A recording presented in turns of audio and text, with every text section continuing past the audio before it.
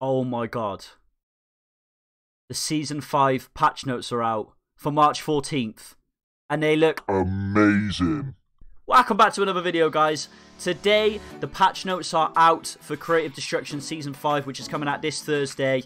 And oh my god, there's literally some amazing things that they are adding into the game. They're adding snowboards, they're adding new freeze grenades.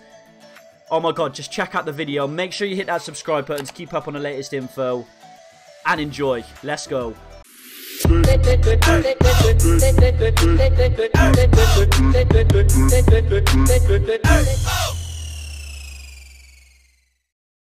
Okay, here we go, guys. I am literally just going to run through everything about the March 14th Season 5 update. I've already read a few things from it and it looks absolutely incredible, so I'm just going to run through everything on this list. First, a cold wind is on the horizon. The apocalypse is here. The all-new Season 5 apocalypse has officially begun. As the global economy flourished, humanity entered the era of the artificial intelligence, creating robots known as Godian to serve their every whim. But enmity toward the Godian and the awakening of the Godian's consciousness turned this short-lived harmony into a bitter struggle for survival. The awakened Godian pushed back the human forces to the frozen wastes of the north. Now it is only a matter of time before the conflict reaches its climax. So, as you see in my last videos, guys, I've already released a couple of trailers on all the kind of story of how Season 5 is beginning. But we want to find out what new stuff is in the game, right? So let's have a look. So we've got new season passes are now online. You can upgrade your pass to get your hands on a lot of rewards, such as an orange firearm skin, cool mech sets. Explorers will receive rewards according to the Season 4 tiers: rare tier, avatar frame, star coins, and gold. And new starting tiers: a cold wind is blowing, Explorer. Will you become the Dawn Star, lead humanity into the light? So guys, yeah, like I said, with the Season 4 battle pass, however far along you got on it on levels, you'll get rewards equivalent to how well you did on the battle pass in Season 4. So yeah, you've still got what, 1 day to grind it out.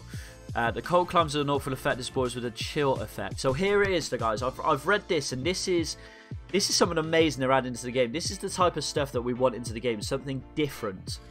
Now, the cold climbs of the north will affect explorers with the chill effect. Staying exposed for too long will lower your body temperature, affecting your targeting and even endangering your life in extreme cases. But don't worry, you can warm up next to a bonfire or use the cold resistant core to withstand the bitter cold. So it looks like, guys, the longer you stay in the colder areas of the map, like the ski resort and stuff like that, the colder you get, which means it affects your targeting, which you won't be able to aim as easier. So what you need to do is, you guys have seen the bonfires that have been added into the map. Now, I thought they were kind of like checkpoints for like a racetrack or something, but it looks like they're bonfires, so you can stay warm. So yeah, you can keep your aim straight, and you can also use cold resistant cores as well to withstand the bitter cold. So that's something amazing that they've added in. When adventuring into the cold north, you will accumulate ice cubes. You can fuse ice cubes and grenades in the workshop to make freeze grenades. Freeze grenades can also inflict the freeze effect on targets caught in their blast radius. Frozen targets will briefly be unable to move. So it looks like another new grenade, guys. A freeze grenade, which I suppose will be quite good. We've got normal grenades, we've got the Molotov napalm. Why not add a freeze grenade? When on the battlefield, you'll gain a snowboard. Snowboard. Not hoverboard. Snowboard. When on slopes, icy surfaces, and certain other locations, you can press the jump button again while in the air to slide with your snowboard. When sliding, you can press the crouch button to put your snowboard away. So they're adding a snowboard. So it's the first vehicle in Creative Destruction. How awesome is that? That's what the ramps are for. The snowboards. Some routes will be attacked by AI Godian, and airship routes will be affected. In some cases, airship routes will be out of the way and will be susceptible to being shot down. In the celebration of St. Patrick's Day, a new St. Patrick's theme will be available in the store. Okay, cool. So it'll be a bunch of Irish leprechauns hopping around everywhere. Good news, the game will now take up less space on your device. Before clearing data, the MVP recording function will save your recordings, and unwanted data will no longer be saved. So like I said, guys, really appreciate the developers, because they're adding in stuff and they're always updating the game to make it optimized for you. So, firearm adjustments. Submachine gun adjustments. Adjusted the scattering of the range of the submachine gun. Their range will now widen when firing continuously. Perfect, because, like I said, the blue Uzi shoots so straight, you can easily kill people from like 1,000 meters away. So submachine guns are going to be updated, so they are only going to be able to be used up close. Increases the rate at which submachine gun bullet damage decays over distance, blah blah blah blah. UMP. So that's just kind of details on how they're upgrading the weapon. So we'll find out about that in the actual game, guys. So let's have a look at what else they've added. Trap and gadget adjustments. The springboard's durability value of 500 will now be reduced by 100 each time it is used. When used or when you're attacked. Your springboard will be damaged when its durability value is less than or equal to 0.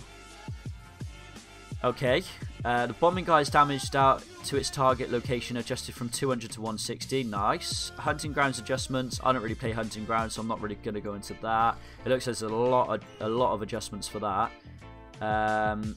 They fixed a problem with delayed character elevation after quick building.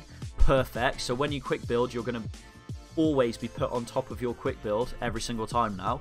Season tier point adjustments. Optimized player experience. Player at gold tier can now be more generous season score bonus. Optimized points display when overall ranked score is higher than 10,000. When overall score reaches 10,000, the point display will be show your corresponding number of stars. Okay.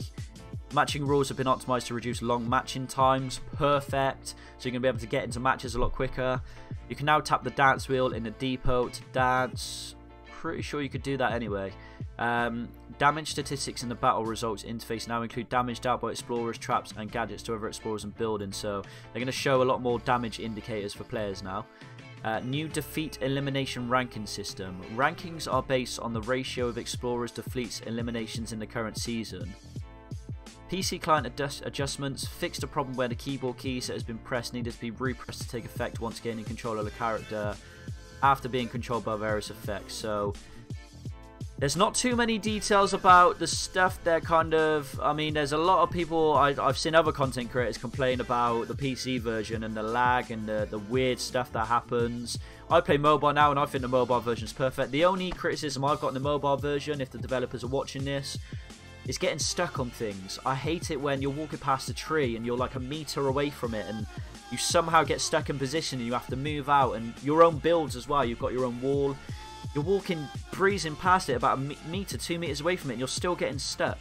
They need to make it more smoother around objects. That's the only criticism I've got in the game at the moment. I think everything else is perfect, especially on the mobile version, because now we play mobile a lot more. So yeah, I think some of the content creators are going to be a bit annoyed about the non-changes that we're not seeing in the patch notes for the PC version, but I guess we'll find out on Thursday and see exactly how good it is.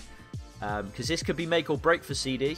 Season 5, the game is at its climax and its kind of peak at the moment, so this could be make or break. So let me know in the comments what you think about those patch notes, and snowboard! So there we go, guys. That's Season 5 patch notes. We're going to find out this Thursday what it's all about. So make sure you hit that subscribe button, like I said, to keep up on the latest info. I'll always update you guys. I'll put another video out on Thursday when the actual Season 5 comes out.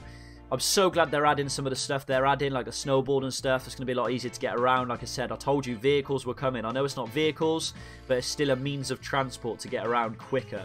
So, appreciate it, guys. Hope you enjoyed the video. Hit a thumbs up if you're feeling frisky. Yeah, boy!